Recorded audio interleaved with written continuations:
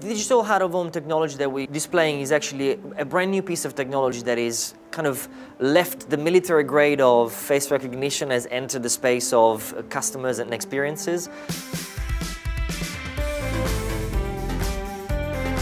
By simply recognizing the people that are in front of ads, we are able to change them according to their profiles, whether it's a woman, whether it's a man, whether it's young or old. And based on those informations, actually tailor what the display is able to broadcast. We should also be able to change up those ads on the fly and sequence messaging, and if something's not working in one area, take that down.